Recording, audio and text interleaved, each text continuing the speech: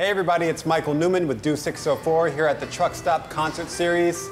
I'm here with Sean of the Harpoonist and the Axe Murderer. Yes, sir. First of all, let's jump into the name. Break it down for me. Harpoon would be, or a slang for a harp, which is slang for harmonica. Ah, okay, all right. So I'm harpooning, and axe murdering would be killing it on the axe, axe being slang for guitar. Word. Okay, so it's completely unmorbid from what the sound of it. Unmorbid, un-Swedish, un-death metal. So talk to me about the music. What kind of music, what is it influenced by? It's influenced by country folk blues, Piedmont blues, finger picking, Mississippi John Hurt, Sonny Terry, Brownie McGee, that older style of folk blues.